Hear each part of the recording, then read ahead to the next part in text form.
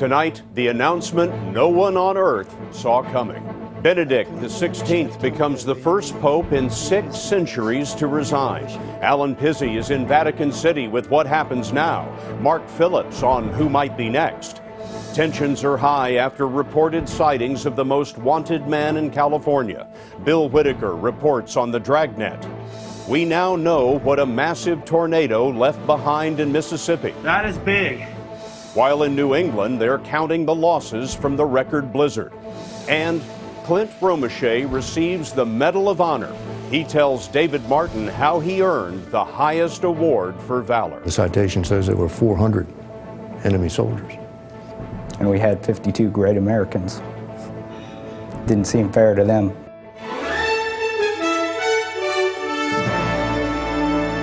This is the CBS Evening News with Scott Pelley. Good evening. When the news got out today, Catholics all over the world were asking whether they had heard correctly. Something that just doesn't happen just did. A pope resigned. Benedict XVI, 85 years old and frail, told a meeting of cardinals today he no longer has the physical and mental strength to carry out his responsibilities. On February 28th, he will become the first pope to step down since the 15th century, leaving the church in search of a new leader. We have a team of correspondents covering this historic day and the future of the Catholic Church, beginning with Alan Pizzi in Vatican City. Pater et Filius. The surprise announcement was delivered to a gathering of cardinals in Latin. Ad conditionem certam perveni. Citing his age, Pope Benedict said that to do his work, both strength of mind and body are necessary, and that his have deteriorated to the extent that I have had to recognize my incapacity to fulfill the ministry entrusted to me. Vatican sources said the Pope had been considering his resignation for some time, but the clerics who heard it were still taken by surprise, according to Bishop Oscar Sanchez Val. We were all stunned, he said. All the cardinals looked at each other, and that was it. We asked for a last blessing. But perhaps they should have seen it coming. Benedict has been in failing health for some time, and had previously said he would consider resigning if he felt he could no longer carry on. But Vatican officials said no specific medical condition prompted the resignation. Vatican spokesman Father Federico Lombardi said the Pope had acted with what he called great freedom and clarity. We will continue to love him and to receive his love.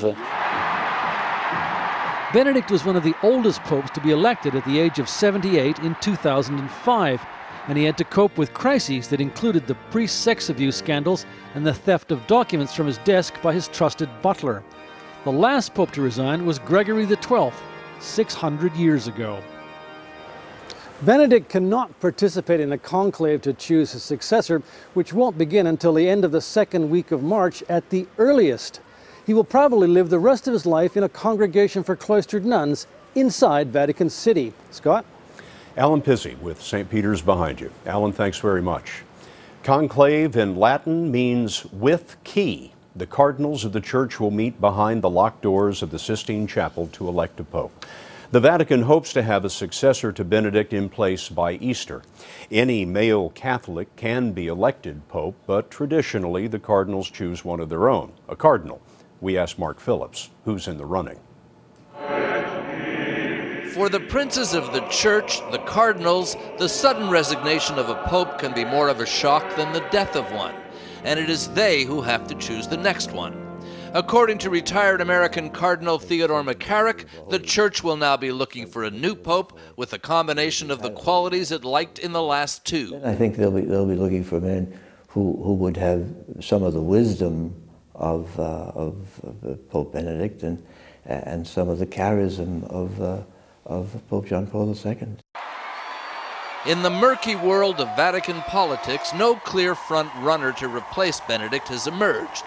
A church which has come to see its future more and more in the developing world will have to decide whether its next leader should be from there. Cardinal Peter Turkson of Ghana is a campaigner for social reform and is often cited as the leading African candidate. But the 64-year-old has already stumbled on the issue of the church's relations with Islam and is seen as a risky choice. The highest profile potential candidate from Latin America may be the 63-year-old Archbishop of Sao Paulo, Brazil, Cardinal Adilio Pedro Scherer. But the church is yet to demonstrate it's ready for a South American pope, and he's thought to be a long shot. There are long odds as well for Cardinal Timothy Dolan, Archbishop of New York. But any American candidate would have to overcome the church's traditional reluctance to elect a superpower pope. If the church reverts to an Italian, Cardinal Angelo Scola, 71-year-old Archbishop of Milan, is a popular figure, but the choice will likely have to do more with the approach to the issues than to geography. It's a complicated world that the Holy Father, the new Holy Father faces, as it was that the last two Holy Fathers have faced, but the complications do not ease up. They seem to multiply. And the choice the church is facing this time are the same ones that it faced 8 years ago when it chose Cardinal Ratzinger then. Then he appeared to be the heir apparent. This time, Scott, there isn't one. Mark, thank you very much. Mark just mentioned Cardinal Timothy Dolan, the Archbishop of New York. He sat down with us earlier today. Were you surprised this morning? Was I ever startled? Yes, I was. What's next? This hasn't happened in nearly 600 years. This hasn't happened in 6 centuries, has it? Now, we know what happens when a pope dies. Whether the same protocol will click in, I don't know. I'll be waiting to see. I would presume what would happen is that the College of Cardinals would be summoned to Rome to be there for March 1st, because once the chair is vacant, by church law, the College of Cardinals would oversee the day in, day out pastoral leadership and governance of the Church Universal. The Pope was very conservative in a doctrinal sort of way. When a lot of American Catholics are looking for a Pope to lead into a new era, maybe for women in the church, for example. Yeah, now you have to realize, Scott, that the job description of the Pope is to conserve. You know, to conserve the patrimony of the faith. So it shouldn't surprise us, of course, that a Pope would be conservative in the best sense of the word. Would you expect that College of Cardinals to give us a Pope very similar to the man who appointed them and elected him? I think Catholics in general, and certainly the College of Cardinals, would look for a man who's able to articulate the truths of the faith in a compelling way, in a compelling, credible way, a man of deep piety, a man who knows the Church Universal and the needs of the people throughout the world. Those would be some of the things I think that people would look for. And Benedict XVI had that. Cardinal Timothy Dolan. In 2008, during a visit to the United States, Pope Benedict XVI did something unprecedented. In a closed meeting in Washington, D.C., he met members of the church who had been sexually abused at the hands of priests. Seth Doan met with one of those people, the people in that meeting, today. I remember looking out these stained glass windows going, God help me, this isn't happening, while he was fondling and grabbing me. You were just 11 at the time. Yeah. Bernie McDade says he was sexually abused by a priest when he was an altar boy at St. James in Salem, Massachusetts. Quite frankly, I was brought up as a Catholic to think that these people were good in nature, and all I've been surrounded by is deception. Investigating sex abuse was among the assignments for then Cardinal Ratzinger during his more than 20 years in the Vatican office that deals with church discipline. But he was criticized for not moving quickly to defrock priests who molested children. But as Pope, Benedict apologized publicly to victims. Above all, I express my deep sorrow to the innocent victims of these unspeakable crimes. He was the first pope to meet with victims, including Bernie McDade. He wouldn't talk to me. He would look down and go, yes, yes, yes, my son, and that was it. He wouldn't engage me. And I realized after the meeting that he was there on a spiritual level to show the world that, hey, I apologized. What did you hope to get out of your meeting with the Pope? I want them to apologize and not just say the words. I want action after the fact. That's never happened. Never happened. In recent years, the church has expedited its removal of abusive priests. But Scott, it has not moved to punish the bishops responsible for protecting those priests by moving them from church to church. Seth, thank you very much. Tonight, that massive manhunt continues in Southern California.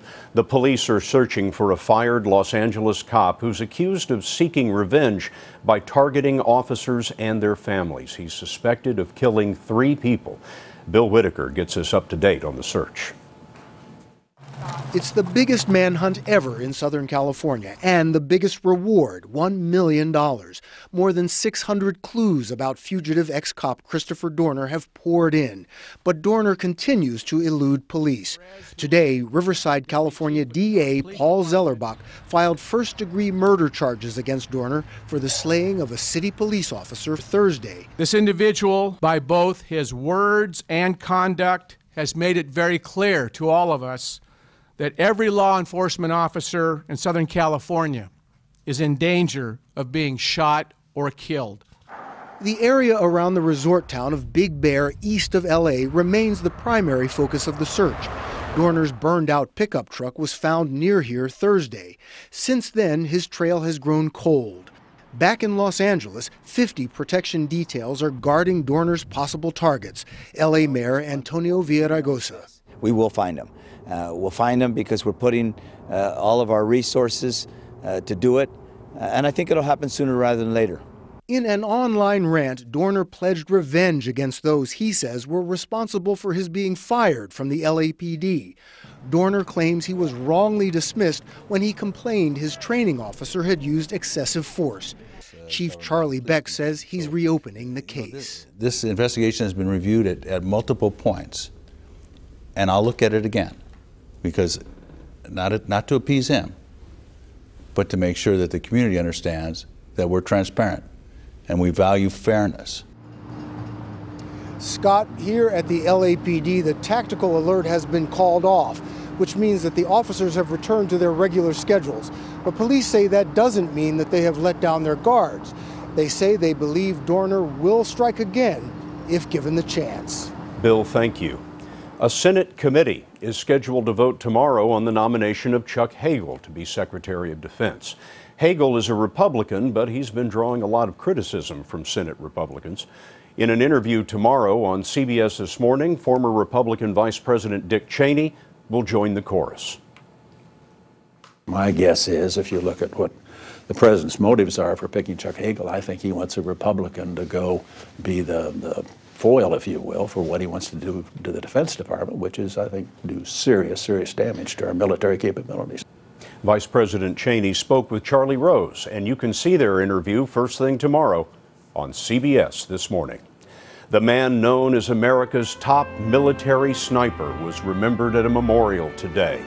Millions took a dip in the Ganges, repeating an ancient ritual. And 2 days after the blizzard, some are asking, where's the plow? When the CBS Evening News continues.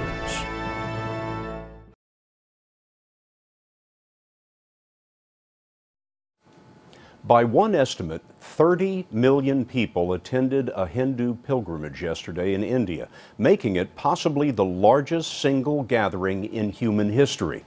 They went to swim in the Ganges River, an act of faith that dates back hundreds of years. Our Holly Williams was there. It was just after dawn when the Hindu holy men charged forward into the Ganges, the river they believe is a goddess who can wash away their sins. They've waited for this moment for 12 years, since the last Priyag Kumbh Mela, Hinduism's biggest, most joyful festival. In a 2-month-long celebration, this day is considered the luckiest to take a dip. Sarayu Das is a holy man who came here to collect a bottle of sacred water. How do you feel after swimming in the Ganges? This is our heritage, he told us. The Mother Ganges has given us her blessings since the beginning of time. Then came the pilgrims.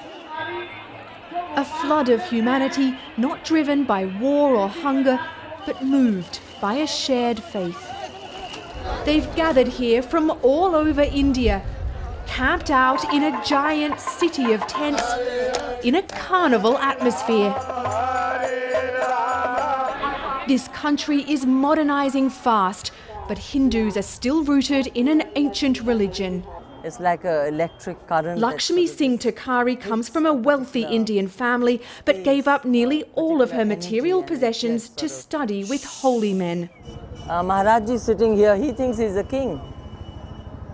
You know, he's got nothing, he's a fakir, but he's a king in his thought.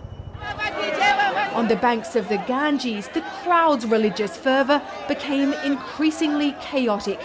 At times, this has come dangerously close to being a stampede, as the pilgrims have rushed forward, wave after wave, towards the water. Later in the day came the news that there was a stampede, as pilgrims left the Kumbh Mela and tried to board a train. At least 30 people were crushed to death. Hindus have been coming together for the Kumbh Mela for more than 2,000 years. But now the crowds are growing bigger, and this time that proved deadly. Holly Williams, CBS News, Prayag, India. We'll show you what happened when a tornado ripped through a college town when we come back.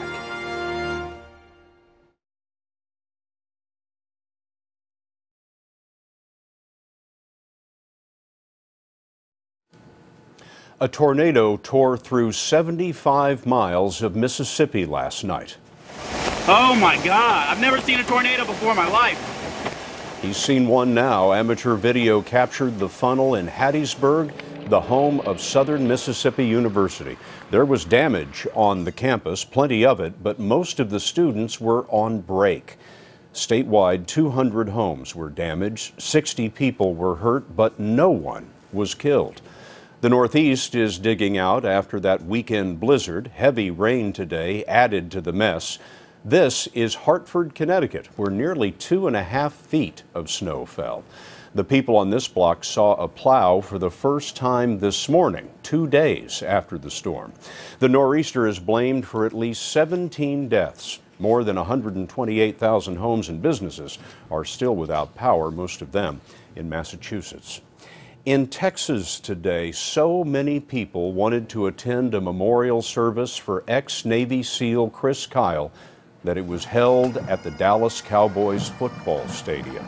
His casket was placed on the 50-yard line.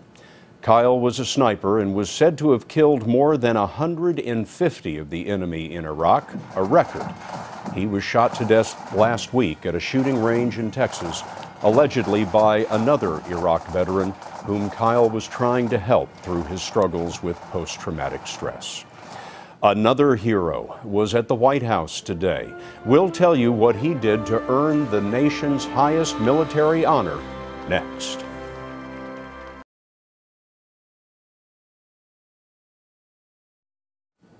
Today, President Obama awarded the Medal of Honor to former Army Staff Sgt. Clinton Romesha. In 2009, with U.S. forces in eastern Afghanistan under Taliban attack, a wounded Romesha ducked enemy fire to rescue other wounded soldiers and recover bodies of the fallen.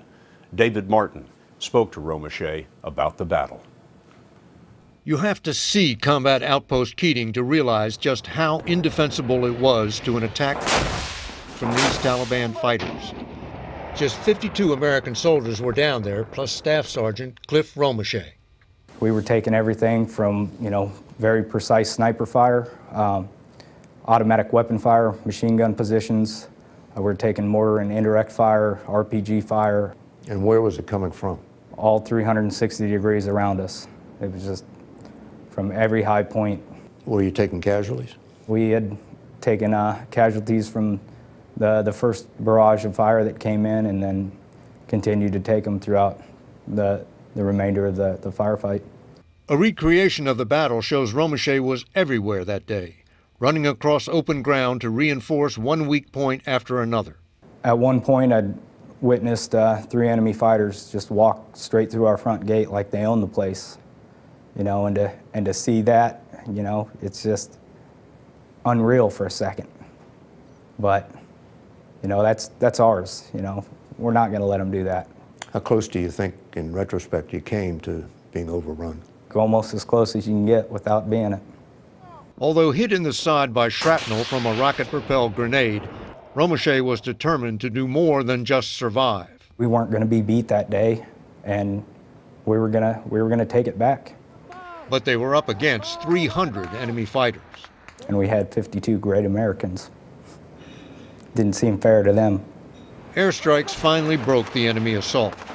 Afterwards, bullet-riddled Humvees and burned-out buildings showed the kind of fire he and his men had braved. We ended up losing eight brave soldiers that day. 3 days later, the Americans left Keating for good. Does it feel like you won, or what does it feel like? It's hard to say you win or lose, but to know we just had so many great soldiers there that stood proud and did their job, you know, that's just an amazing thing to witness. What was gained that day? Nothing. What did Clint Romesha and his men achieve? Everything. David Martin, CBS News, The Pentagon. And that's the CBS Evening News for tonight. For all of us at CBS News, all around the world, good night.